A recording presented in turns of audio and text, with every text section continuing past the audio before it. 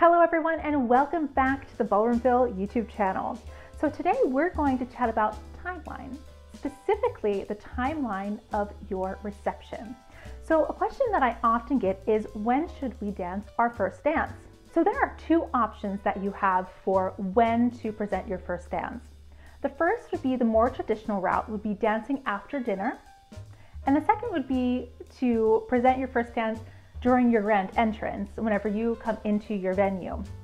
Both are great options. It's more about what feels right to you and what works the best for your timeline during your reception.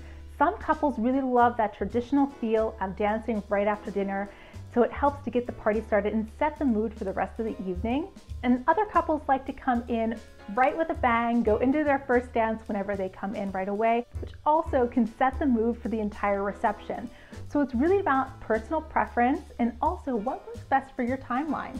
Let me know down in the comments, what's your preference? Would you rather have your first dance after dinner or as your grand entrance?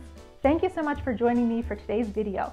Make sure that you share this video with an engaged couple, subscribe to the channel, and hit the notification bell so you know when we upload our next video. I'll see you next time.